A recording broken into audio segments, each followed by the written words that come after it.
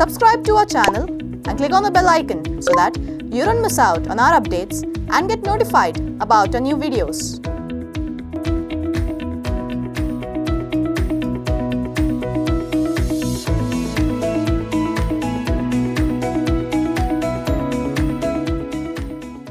I searched Google for best mobile phone under 15,000.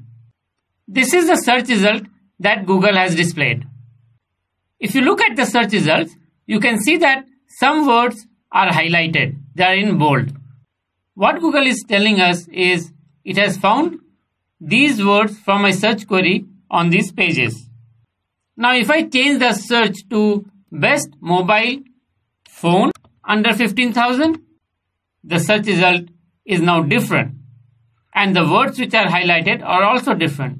Now phones is appearing here.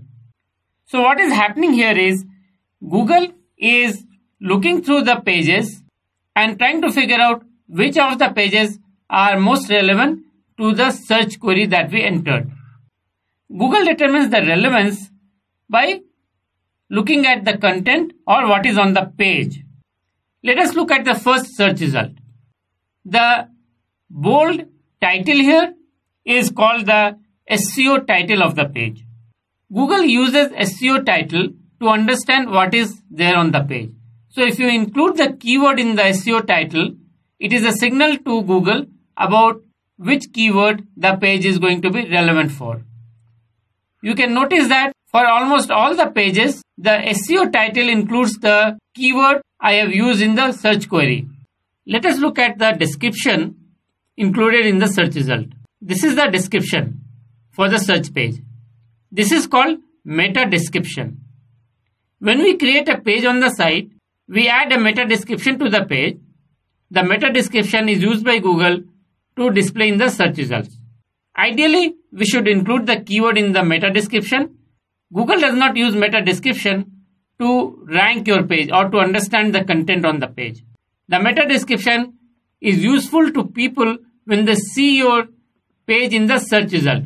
So I can read the description and understand what the page is about. But by itself, meta description does not impact the search ranking of your page. Let us explore this page in more detail. I have already opened this page here in this tab. The first thing I want you to look at is the URL of this page.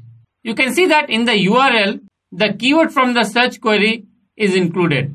This is the page heading, and you can see that the keyword is included in the page heading as well. If I scroll down on this page, you can see that the specific keyword I was searching for is also included in the content of this page.